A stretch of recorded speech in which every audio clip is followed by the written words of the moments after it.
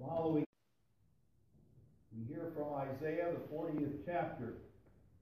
Comfort, comfort my people, says your God. Speak tenderly to Jerusalem and cry to her that her warfare is ended, that her iniquity is pardoned, that she has received from the Lord's hand double for all her sins. A voice cries, in the wilderness, prepare the way of the Lord. Make straight in the desert a highway for our God. Every valley shall be lifted up, and every mountain and hill be made low. The uneven ground shall become level, and the rough places a plain. And the glory of the Lord shall be revealed, and all flesh shall see it together, for the mouth of the Lord has spoken. A voice says, cry, and I said, what shall I cry? All flesh is grass, and all its beauty is like the flower of the field. The grass withers, the flower fades, when the breath of the Lord blows on it. Surely the people are grass. The grass withers, the flower fades, but the word of our God will stand forever. Get you up to a high mountain, O Zion, herald of good news. Lift up your voice with strength, O Jerusalem, herald of good news. Lift it up, fear not. Say to the cities of Judah, behold your God. Behold, the Lord God comes with might, and his arm rules for him. Behold, his reward is with him, and his recompense before him. He will tend his flock like a shepherd. He will gather the lambs in his arms. He will carry them in his bosom, and gently lead those that are with young. This is the word of the Lord. Thanks be to God. And now we pray responsively from Psalm 85. Lord, you were favorable to your land. You restored the fortunes of Jacob. You forgave the iniquity of your people. You covered all their sins. You withdrew all your wrath. You turned from your hot anger. Restore us again, O God of our salvation, and put away your indignation toward us. Will you be angry with us forever? Will you prolong your anger to all generations? Do not regard us again, that your people may rejoice in you. Show us your steadfast love, O Lord, and grant us your salvation. Let me hear what thou, my Lord, will speak, for you will speak peace to his people, to his saints, let them not turn back to folly. Surely his salvation is near to those who fear him, that glory may dwell in our land. Steadfast love and faithfulness, righteousness and peace with each other. Faithfulness springs up from the ground, and righteousness looks down from the sky. Yes, the Lord will give what is good, and our land will yield increase. Righteousness will go before him and make his footsteps a way. Glory be to the Father, and to the Son, and to the Holy Spirit, as it was in the beginning, is now, and will be forever. Amen. We hear the epistle from Peter's second epistle, the 3rd chapter. But do not overlook this one fact, beloved, that with the Lord 1 day is as 1,000 years, and 1,000 years as 1 day. The Lord is not slow to fulfill his promise, as some count slowness, but is patient toward you, not wishing that any should perish, but that all should reach repentance. But the day of the Lord will come like a thief, and then the heavens will pass away with a roar, and the heavenly bodies will be burned up and dissolved, and the earth and the works that are done on it will be exposed. Since all these things are thus to be dissolved, what sort of people ought you to be in lives of holiness and godliness, waiting for and hastening the coming of the day of God, because of which the heavens will be set on fire and dissolved, and the heavenly bodies will melt as they burn. But according to his promise, we are waiting for new heavens and a new earth, in which righteousness dwells. Therefore, beloved, since you are waiting for these, be diligent to be found by him without spot or blemish and at peace. This is the word of the Lord. Thanks be to God. Please rise for the Alleluia and the Gospel.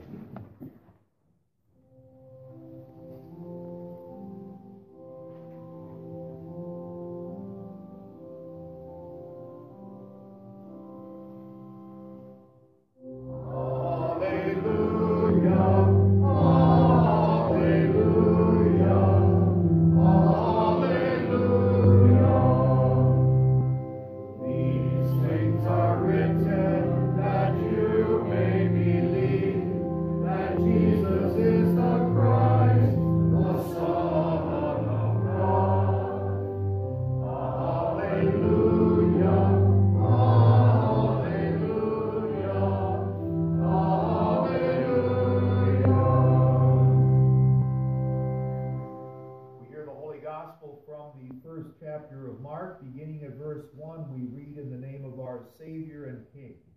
Glory to you, O Lord.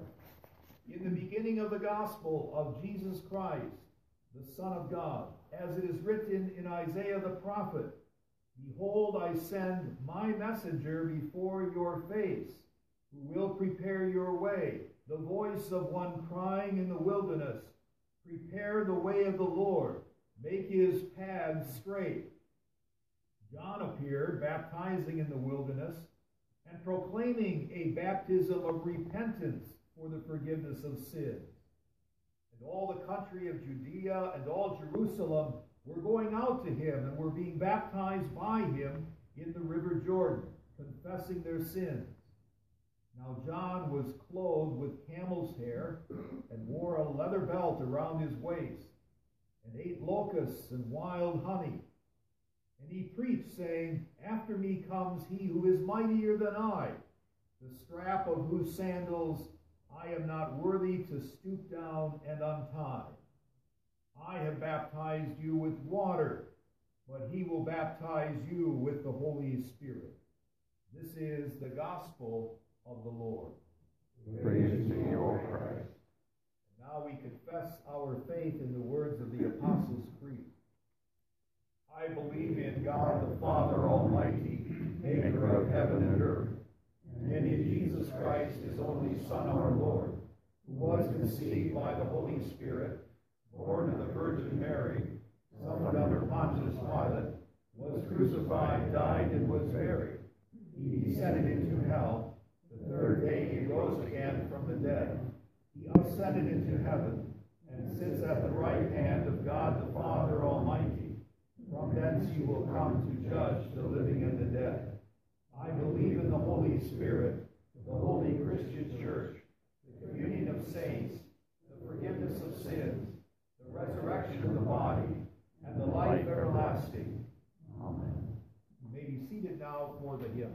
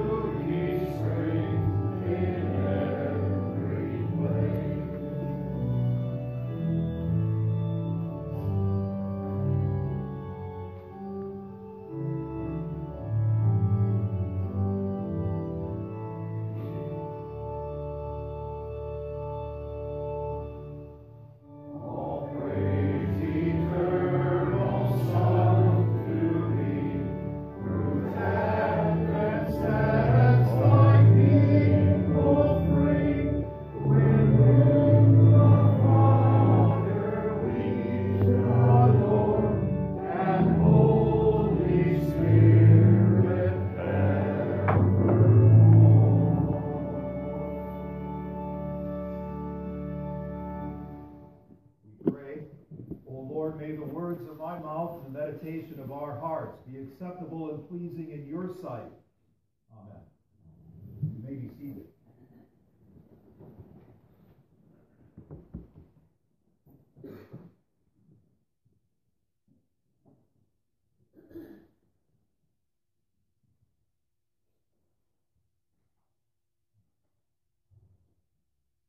Grace and mercy and peace be unto all of you from God the Father and from our Lord and Savior Jesus Christ.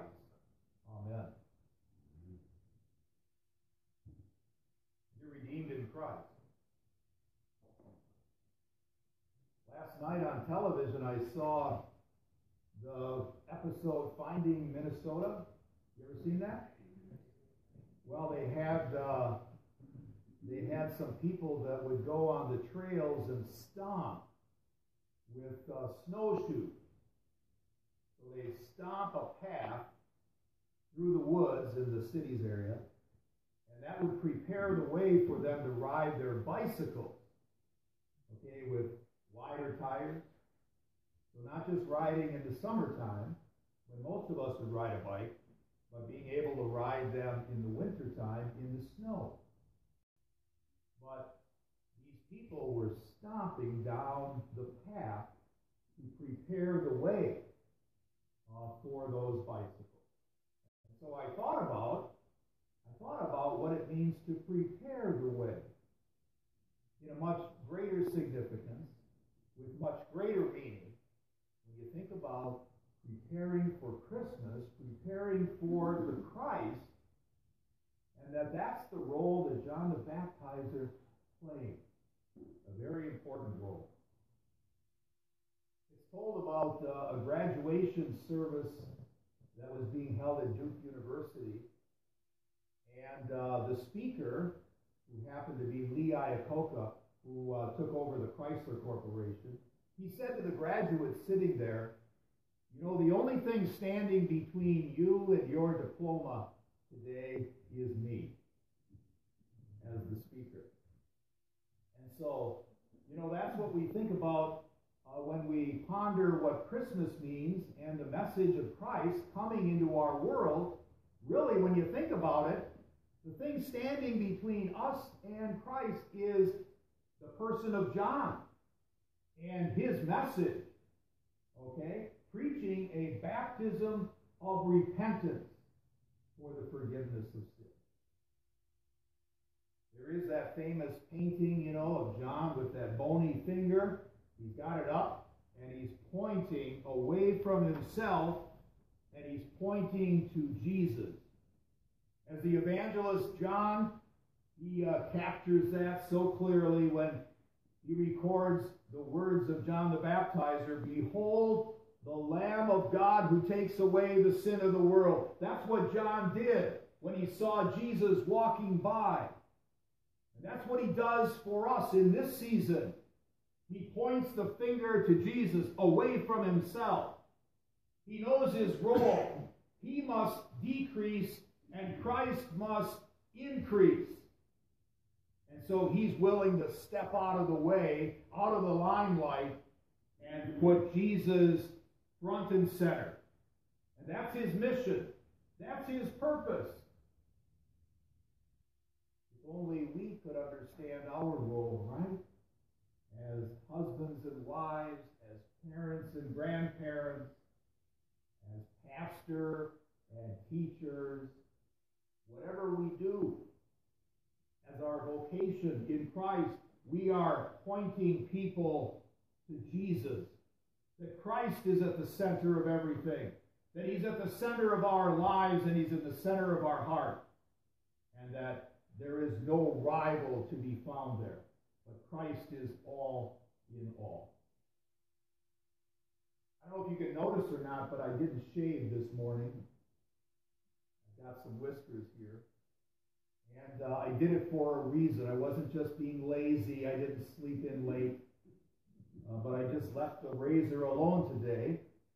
And wanted to maybe identify with John the Baptizer a little bit more. I've got a nice white robe on here. Well, I always wear that, but he had a coat of camel hair. So I couldn't I couldn't reduplicate that, I guess, but I didn't shave. I didn't think that John would be shaving every day out there in the desert. But it takes somebody kind of unique, doesn't it? Something out of the ordinary to kind of capture our attention. And that's what certainly John does, because he's known for eating grasshoppers. I looked up locust in my dictionary, and it says sea insects. See the insect portion. So I went to the insect. And yes, it's a grasshopper that he was eating, and honey. That was his diet. Yes, he's kind of a out-of-the-way guy. Not the guy that you would most normally think that God would use. But it's his voice, it's his person that had been prophesied long before. Isaiah prophesied, I send my messenger ahead of you. Yes, and he will baptize, and he will preach a baptism of repentance for the remission of sin. A voice of one calling in the desert. He's located specifically as being in the desert. And people from Judea and people from the city of Jerusalem, they came out to hear John. What did you go out in the wilderness to see? A reed shaken by the wind? Did you go out there to just see, to hear what you want to hear? Whatever may be the latest trend in political and religious thinking? No, you went out to see a prophet, and that's what you heard when you heard John. Who warned you to flee? He called them vipers. Who warned you to flee from the wrath of God? And then he came with that message, repent. Repentance. God did a lot of things in the desert, didn't he? And he continues with John. He led his people through the desert. After bringing them out of exile, or bringing them out of slavery in Egypt, they exiled in the desert for 40 years. He fed them in the desert. He took care of them in the desert. He demonstrated his power while in the desert. And yes, it's when we find ourselves in the desert that we also see the importance of John's word and John's message. Prepare the way of the Lord. We are really in a desert as we listen to our media and we listen to what is going on in our world. We've been inundated with accounts of sexual misconduct by politicians, by entertainers, by people of high profile. And I think that we're all sort of in a frenzy. I think we're finding ourselves in a national desert because we realize that there is a lot that's not right. There's a lot that's broken. And there's a lot of hypocrisy with all of it. Not that we are standing with a self-righteous attitude as if we are perfect, but we realize that there is a problem with all of us.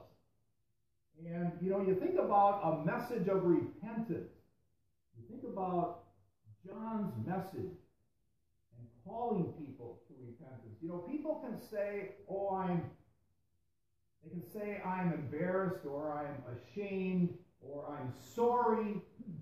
When people get caught, then they can say those kinds of things. But to have a spirit of repentance means more than just refraining from doing certain things or trying to do positive things, but it's having a change of mind, a change of heart. That's what repentance is in the biblical understanding. And that's what John is proclaiming. And that's what the church proclaims, that we are all in need of repentance. And sometimes, being in the desert of our culture, we see the importance of it more so than ever. And it's an opportunity, isn't it? To speak that message and for it to resonate among people. That yes, we are all sinners in need of repentance. And unless we understand that message, we will not receive the coming of Christ. His word and message will not find a place in our heart. You know, we see that this message of John is very much law, which brings with it condemnation, which brings with it, fear of punishment. And we don't like that message of law, do we? But the Bible talks about the law as being the schoolmaster that brings us to Christ. And when we see and recognize our lost condition, then we are able to take that child born in Bethlehem, put him in our arms and hold him close, and know that he is the one who covers our sin. And he is the one who is able to give us that spirit of continuing repentance. That's a daily part of our life. In fact, Martin Luther talks about the significance of our baptism, in that we would daily die and drown the old Adam that's within us, and that the new man would daily emerge and rise and live before God in righteousness and holiness forever. So John was known for baptizing in the desert, in the Jordan River. And they were confessing their sins in connection with that act of baptism. And so he was preparing the way for the Christ. Just as you and I have been baptized into the name of the triune God, we are preparing for his next coming by being baptized in the name of the Father, and of the Son, and of the Holy Spirit. Yeah, it takes something out of the ordinary to sometimes shake us up, right? And get our attention. But that's what John is all about. And his coming, his message had been prophesied long before he arrived on the scene. He knew his role. And he knew that he himself was not worthy to untie the sandal shoes of the one who would come after him, namely the Christ. Yes, I remember hearing a 5-year-old child speak to his parents. And the parents assuring him that they loved him. And they asked him, "How do you know that we love you?" And he said, "Because you baptized me." Because you baptized me. Wow. That's a pretty profound answer coming from a very young person. Baptized into Christ. It is a life of repentance. It is a daily drowning of the old man that's within us, and the new man emerging and arising before God to live in holiness and purity forever.